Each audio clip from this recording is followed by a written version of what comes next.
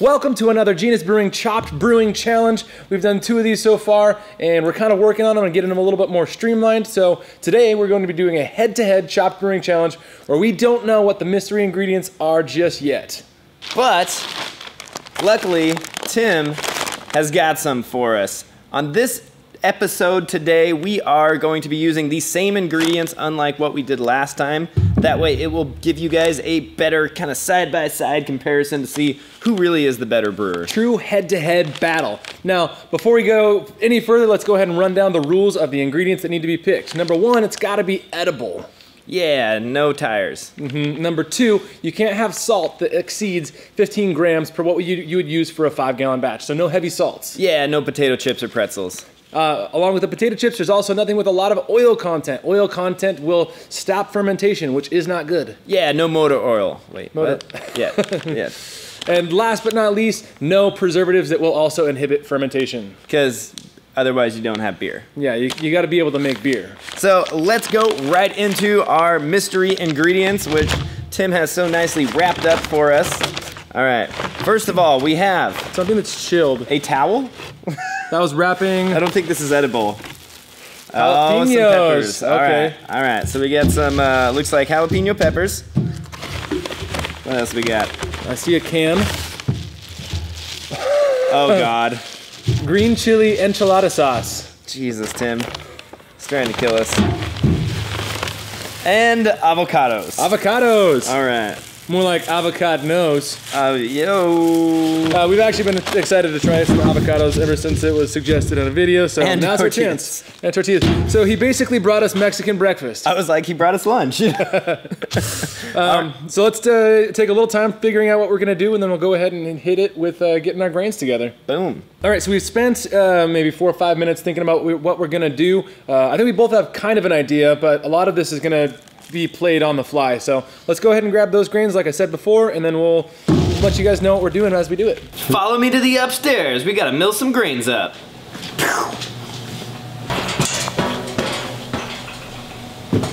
Whoa. All right, let's grab all of our dirty bins here. So my plan of attack for the grains is I'm going to be making up a grain bill that's going to be reminiscent of a sort of Cascadian Dark Ale or Black IPA. I feel like the peppers are really going to be the star of this beer, so I want to make something that's going to be dark and robust and have that body to really hold up to them, but really let them shine through at the same time. Damn it, you're thinking along similar lines as me. Ha! I win. I'm a little different though. Base malt, I'm just gonna use some good old two-row. I'm gonna get plenty of other flavors from the specialty malts I'll throw in here. I'm gonna go about 12 pounds of two-row in here. Next thing I'm gonna go with is a dark crystal malt. I feel like those definitely add some nice character, so probably a crystal 120. Bam! Not gonna overdo it, about 6 ounces is all we need. So that's gonna give us a little bit of that fruity character, but next we gotta darken it up. And for that, I'm gonna use some kind of a debittered malt. I'm probably thinking midnight wheat. Let's go midnight wheat, it's right here. Bam, midnight wheat. A little bit of this goes a long way. Aww. So for midnight wheat, I'm only gonna put 4 ounces in here. That's gonna give me plenty of color. That's gonna turn this beer probably a really dark brown. So those are gonna be all of my barley grains, and the last I'm going to use is a pound of flaked oats. That's really gonna kind of help build up that body, build up that chewiness, and give me that beer that I'm looking for. Let's get these guys milled. Whoa. Good old rolled oats. Also a delicious breakfast.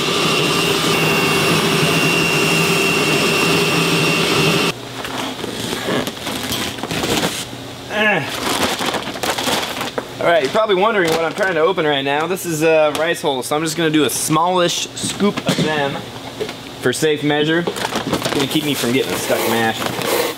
Scoop like that, about probably 6 ounces. Bam. I'm gonna throw those guys right in with my flaked oats, and that's my grain bill.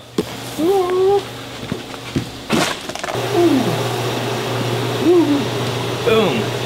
Throw those guys right down there. Peter, is it your turn? It's my turn. Woo. Hand off. Let's go. Okay, so what I'm thinking is, back when I used to think Elysian was cool, they actually made this 12 beers of the Apocalypse series, which I really enjoyed. And one of the beers in that was Chipotle Green Chili Stout. So I'm gonna try to do something similar to that, but I also know that there's white corn in the tortillas. So I'm gonna try to lean into that and do somewhere between maybe a stout and a Kentucky Common. That's where my head's at right now. So I'm actually gonna do a split between Heidelberg and then more flavorful malt, like maybe ESB malt from Gambrinus. So, start with some of the Heidelberg malt.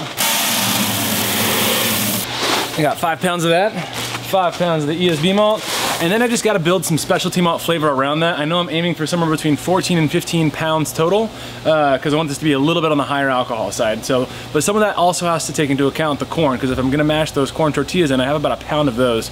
So, probably around 14 pounds is what I'm going for here, just with the grains that I'm weighing out. Some aromatic malts to build a kind of a toasty middle, about 3/4 of a pound of that. Some Caribbean for a touch of crystal character, but not enough that it's gonna be really, really noticeably crystal. It's kind of halfway between a crystal and a biscuit malt. Maybe 3/4 of a pound of that. I'm hoping I have a half pound of Special X before I have to open up a new bag, and it looks like I do. So that Special X is really gonna pop that red color and build out those mid-tones a little bit. Now I can start on some dark malts. So we got chocolate malts. I'm gonna go kind of aggressive on chocolate. It's gonna go 3/4 of a pound.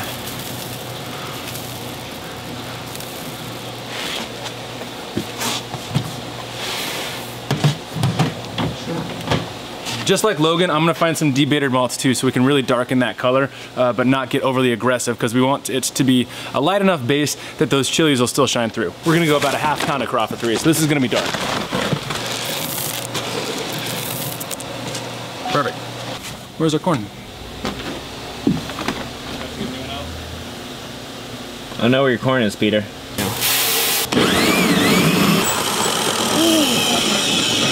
And one last thing, just to kind of emphasize that corniness that's gonna be in the tortilla, I'm actually gonna supplement with a little bit of yellow corn too. I'll do 3/4 of a pound here, if I can get this turned on.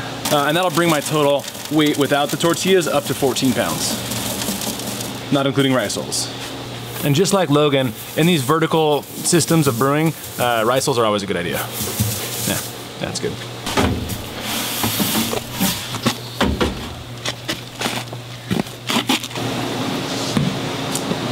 All right, we're all set. We just gotta start figuring out the strategy for the rest of the ingredients. I am heating up maybe only a half gallon of water in the mash and boil right now. Don't have nothing in it. So I am planning on doing a sort of pseudo decoction where I'm going to dice up these peppers, dice up my tortillas, throw them in with about a pound of my grains, and get that to ideally a nice simmer. But using the mash and boil, I only have 1500 watts or 500,000 watts. So yeah, we're gonna do something crazy. On second thought, let's start with fire. Ooh, oh, there we go.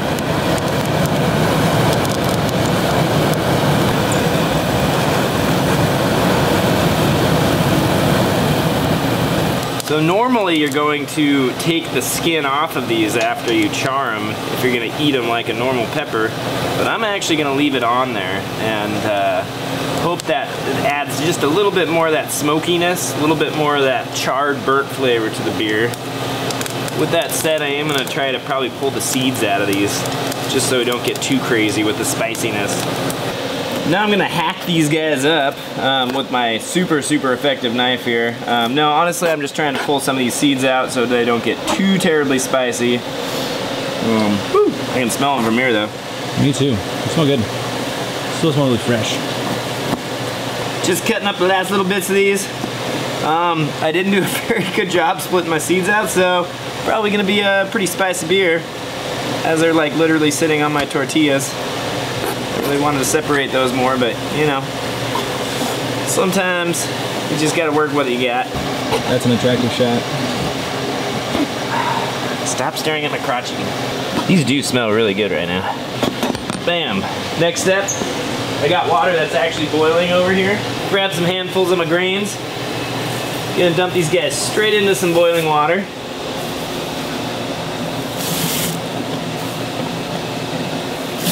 Perfect, that looks pretty good. And then I got this hot mess.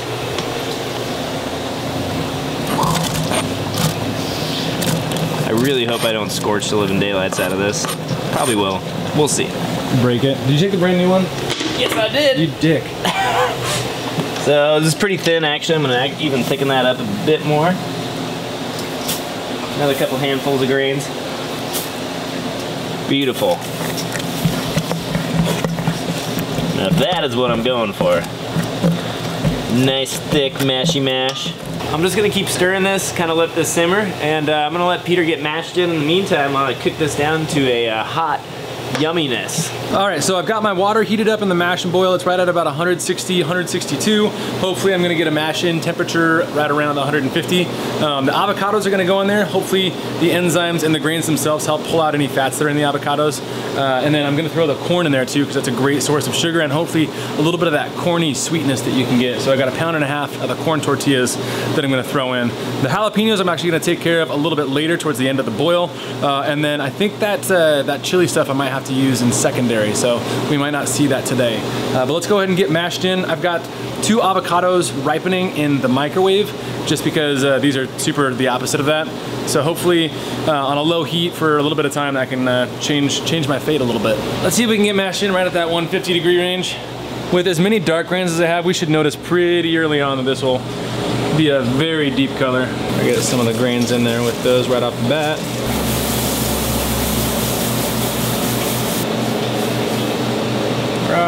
Don't spill off the side. Meanwhile, wah wah wah, scorchy scorch. So this is definitely very full and towards the capacity of the mash and boil. I'm hoping that adding those rice holes that we did will help prevent getting stuck sparge or anything like that, but it is a risk when you're doing a mash this big in one of these vertical systems.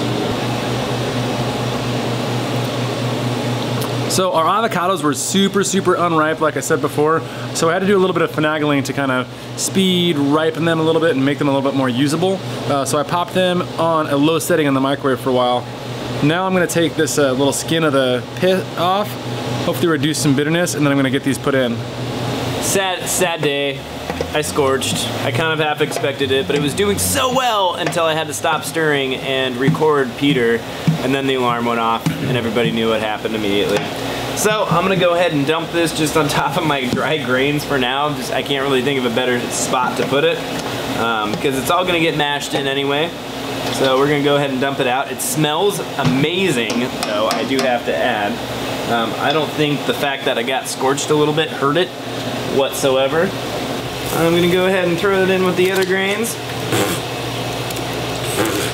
Why does it always do this to me? There we go. Whoa, oh, easy, easy. There we go. My mash is gonna be very full like Pedro's. Rice holes, rice holes, rice holes and stuff and stuff. Wanna know what I think about avocados? They suck. There, it's my mash. I'm gonna go do something more important in life. Like trip over the propane tank? Yeah. Well, that's the last of my sparge water. Yeah, we're gonna get this puppy up to a boil. As you can see through the steam, I have just gotten past my hot break. I'm going to boil this down for a typical 1-hour boil. As my bittering addition, I have 1 ounce of Patos as 18% alpha, so should give me a good kick. After that, I have a 10-minute hop addition of Pato and Summit hops. Summit's one of my favorites.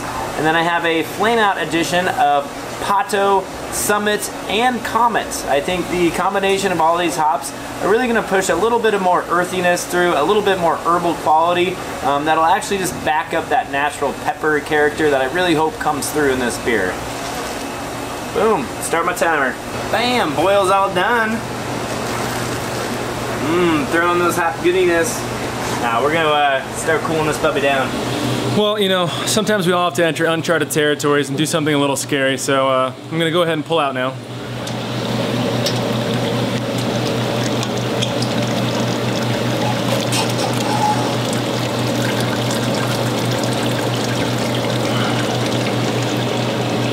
Wasn't that hard, was it? You know, it was easier than I thought.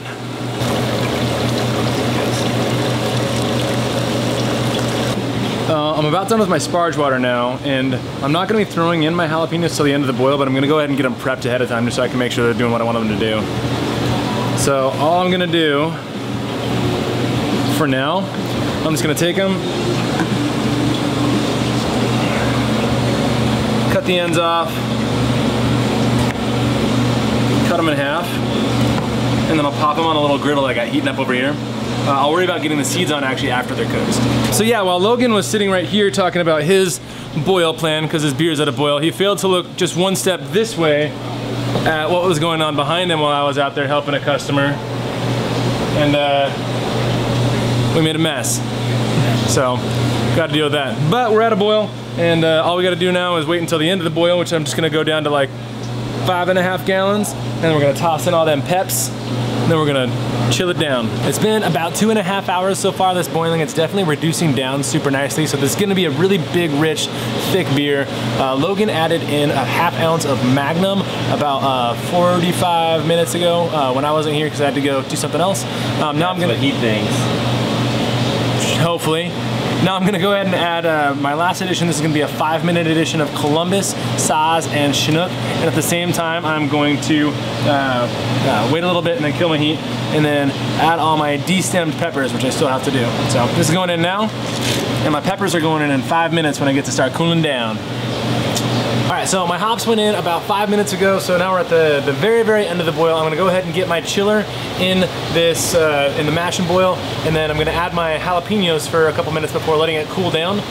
Then we just gotta get it into the fermenter and get it pitched. Logan left me with a dirty chiller, by the way, so I had to go run and clean it off real quick.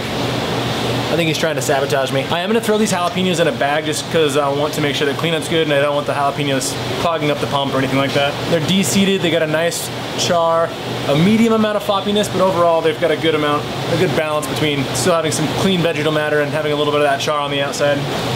Still got a little bit of heat to them too, so hopefully that ends up in the final beer. All right, give those a good soak and then we'll just get chilling. Oh, you're probably wondering about that green chili sauce thing that we have to use. That I'm probably gonna add in another stage during fermentation. We'll show you in a bit. So for this beer, I'm actually gonna be using Imperial's Independence. It's a strong fermenter, number one, which is good because that beer came out at 1080, maybe 1081. It's fairly neutral because I want to let the ingredients shine, but it does have a subtle fruitiness that'll really push forward some of the natural flavors of this stout that we're using. I just tasted a sample of the Gravity, and so far I get a little bit of that smoky charness from the peppers and a little bit of heat, but I don't get much else. So it'll be fun to see what happens when we get all the ingredients in there and when it's all the way fermented out.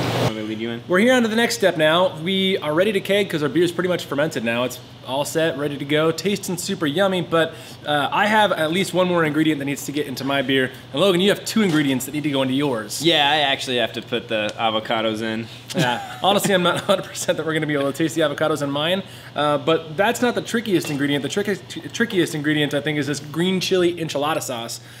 So we're gonna do a little bit of experimentation here, a little bit of testing to see what we think, but I do have an idea, and that involves doing some sort of tincture to separate out solids, and I don't think there's any fats in there, but it separates out solids from everything else in there, and hopefully get a nice flavorful thing that I can add to the beer.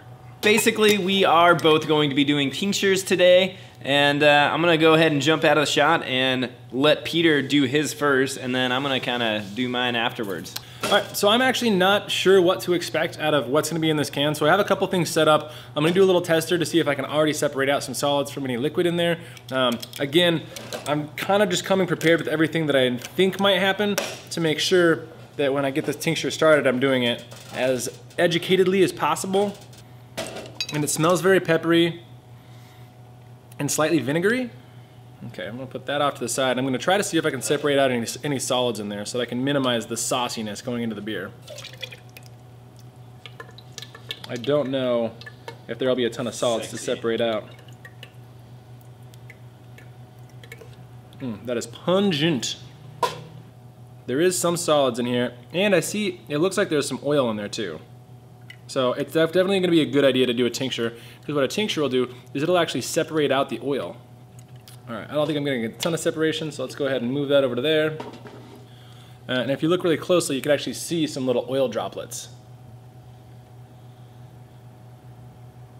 Oh yeah. So those are gonna be bad for business. So I'm gonna go ahead and basically try to separate them out using alcohol. So I'm gonna pour this into a little mason jar here. And I do think I'll need the whole thing to be able to get the flavor that I want out of that chili. So my goal is to use a little bit of tequila.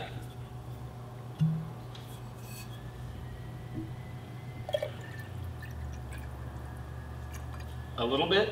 A little bit of tequila. And a little bit of mezcal for a little bit of smokiness, but also to try to get enough solvent that we're gonna really have some, you can already see it separating out a little bit, but we're trying to separate out those fats from any other thing that we're gonna be throwing in there. Toss my lid on. Give it a shake. After I shake it up a little bit, we're gonna let it separate out, and I'm just gonna use the layer of alcohol to go into the beer. All right, let's get Peter's funkiness out of the way. I just double checked the ingredients on here, and it does have soybean oil, which is why we saw all that floating. So same deal, just a general tincture with it. So have some neutral spirit in front of me, and I'm not even gonna bother straining. I'm just gonna dump some of this in here. Ooh, hopefully without making a mess. Let's use a bigger jar to start with. I'm only gonna use about a quarter of the can too. Get that in there. Yeah, I really don't want to use too much of that can because I am worried about all that oil being in there. It's like the 5th ingredient on the list. So, also, I have my avocados that are finally like way overripe now because, well, it's been a couple weeks. So we'll see how these look. They're probably not going to look very nice, but gotta use them either way, right? So I'm actually just going to squeeze these guys right in here. So this is the same idea behind the avocado mixture, is that the avocados are going to have some fats, they're going to have some oils that are really just going to dissolve better in alcohol than water because of polarity bits. So we'll see how much flavor we get from that. I'm actually going to let mine soak a little bit longer. Peter's probably going to put his in today, but I'm actually going to let mine go for a couple of days before I add it. I'm just hoping that the avocado is going to break down in there just a little bit more and hopefully extract as much of that avocado yumminess as possible, which is something I really don't know. So yeah, fun facts. We'll see once this gets kegged up and we can hopefully find some impartial tasters to determine who won. All right, so we told you that the green chili whatchabagal is gonna be a little bit oily, and so we needed a strategy to separate out all the green chili flavor and leave behind the oil. We did that with tincture, and as you can see, we did get separation. So all that ring around there is the oils in there. And then that middle chunk, that's gonna be what we're gonna want. We're gonna want the vodka slash tequila slash mezcal infused flavor and leave all the gunkiness behind. Okay, so the trick to this is gonna be hopefully using this syringe to get all that good stuff without disturbing the layers of gunk and the layers of oil. Oh, I can smell it. It doesn't smell half bad, actually. You're gonna squirt it into your fermenter in the keg. 10 mils so far, looks pretty good. And then I'm hoping... Oh, I see your plan now. That's just the right size. Yeah, hey, Tricky, that'll tricky. work. That'll work. And then as soon as I just start transferring, I can plug this onto the dip tube there, and we should be good to go.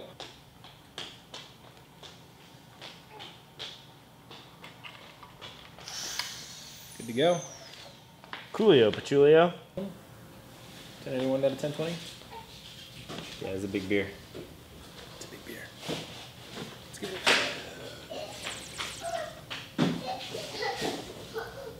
That is pleasant.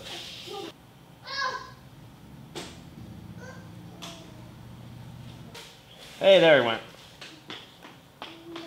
Look at that beautiful color.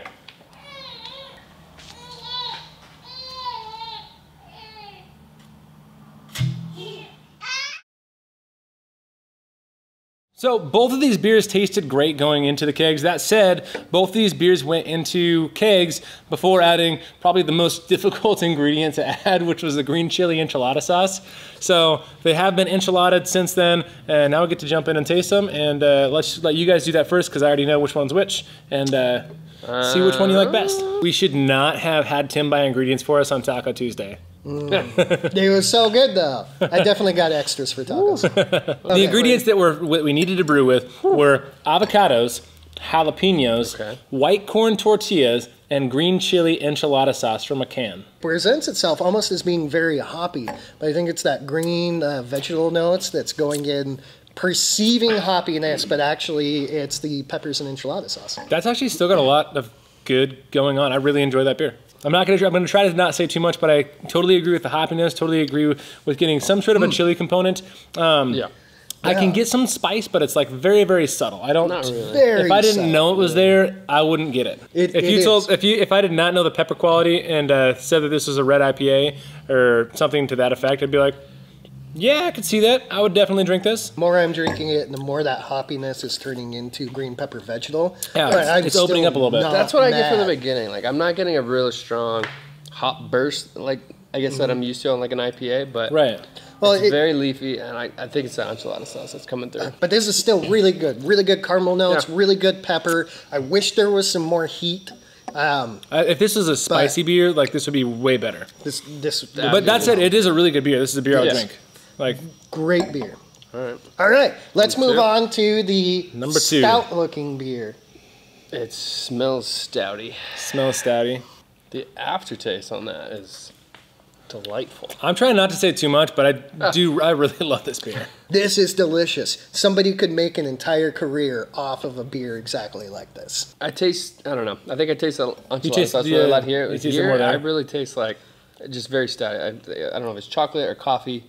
I get chocolate notes off there for sure. Yeah. Very chocolatey, a little bit. But I do get mole. Chipotle. Yeah, the mole is the biggest part that I get. Like, that mole is like that underlying tone that like makes it interesting and makes it like, to me, it makes it good. But it adds an extra component to this beer that is actually, it's difficult to pull out. And I think the enchilada sauce in this is a lot more difficult to pull out and realize what it's doing than in the other beer. Yeah.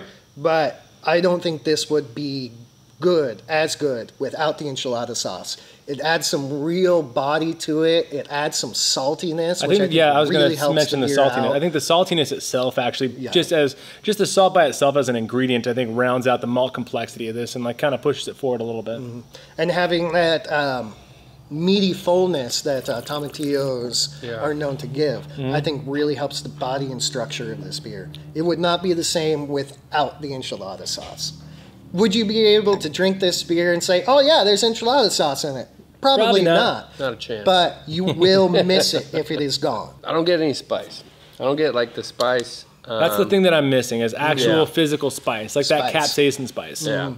But I don't really want it in this one. Right. In this one, I definitely want it. That one is a spicy beer. I think this was spicy. This would be an amazing. But I'm with you on that. I think with the chocolate, like I don't really want to spice with my chocolate. Both phenomenal beers, both really good. I have to say, this is kind of what I hoped. While buying these ingredients, I definitely had an image in my mind of what the beer was going to come out like.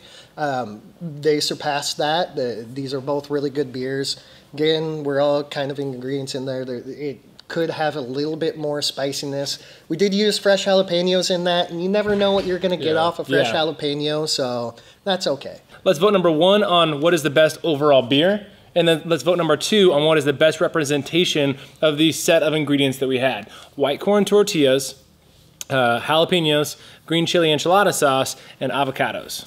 Overall best beer, I got to go with the stout. I'm in agreement with that. This would be my favorite. Surprisingly close second. Yeah, I'm in agreement. I think this is my favorite beer. This is a beer that without any of those ingredient sets, I would love to drink this beer. It's just it's a winner in terms of beer quality goes. It's a beer that I'd be proud to have on. Yeah. Now let's go on to which beer is the best representation of the overall ingredients. I mean, I don't even think this is a choice. I mean, this one literally tastes like the ingredients. You got all the pepper on that one? That's the only thing. I want more spice in this, and this would literally be exactly what you tell me. Be like, yep, that's what's in this beer. This is amazing. For the ingredients, I think that one wins. If you're going to taste the ingredients out of it, I do have to give it to Logan on that because they are more out of balance and you can better perceive the individual flavors out of it. If this just had some jalapeno spice kick, that would be the pepper beer. Oh man, that would be good. Yeah, that would be an amazing pepper beer. Of the ingredients and tasting them out of there, I got to give it to Logan on that. For the better balance of ingredients, that is going to Peter's Stout. So to wrap up kind of my overall perceptions, I'm super happy with how Logan's turned out. And I do wish we had that same kind of kick at the spiciness at the end. Logan's actually was meant to be a darker IPA. He designed it as a dark IPA, kind of like a CDA without all the roastiness because he wanted to kind of play off the jalapenos to give kind of that same quality. I think he was hoping to char those jalapenos a little bit more. But there is a lot of hops in there as well. He wanted those hops to kind of play with the enchilada feel of everything. Knowing that was set up to be an IPA, that makes a whole lot more sense. It's definitely got a good amount of hops to it. And so I knew that on going into it. I think that it turned out really well. It tasted like a good red IPA going into the kegs. Logan's represents the ingredients a little bit stronger. I think my beer turned out to be a little bit better. Both of them are surprisingly good. I would be happy to have both of these on tap in the tap house, which we will, by the way. If you want to try these, be in Spokane, just move here if you're not in Spokane already. Thanks so much for watching. Absolutely do follow Damon on social media. We'll link all that below, and we'll see you next time. Will it beer stuff? Ha ha ha ha. Cheers! People are gonna walk in and be like, that didn't happen. That's hot. Fun facts. Why is everything hot? Nothing happened. Smells good so far. Yeah, you're gonna have to. Holds air.